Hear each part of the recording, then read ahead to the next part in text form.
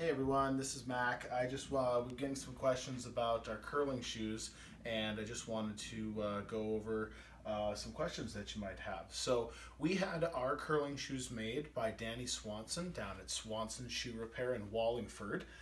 He did a great job. He was a curler in the 80s, so he's a cobbler that knows what he's talking about. So we had both pairs done.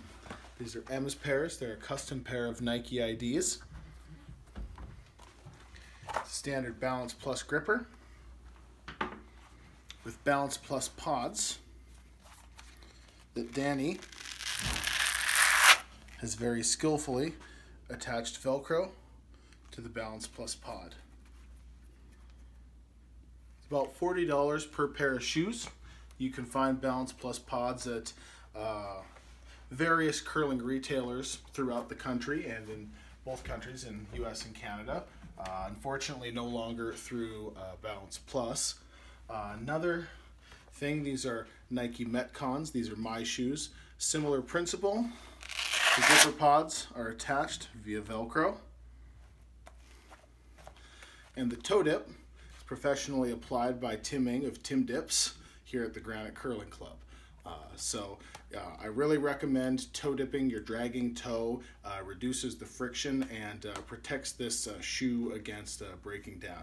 And especially, this is a Nike Metcon, which is a weightlifting shoe. It's a flatter shoe, so especially for making curling shoes, it works out a lot better.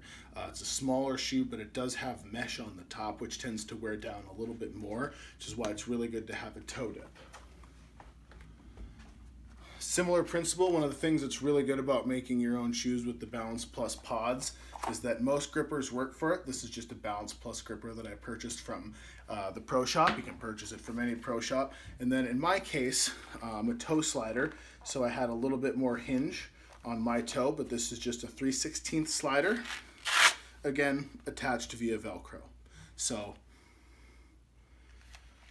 a lot of people, including myself, aren't really big fans of the Balance Plus shoe itself. The Balance Plus sliders are very good, but the shoes are a lot like wearing a couch. So for people like me, and I know there's a lot of other people as well, finding a shoe that works for you and attaching a slider is often a lot better of an option.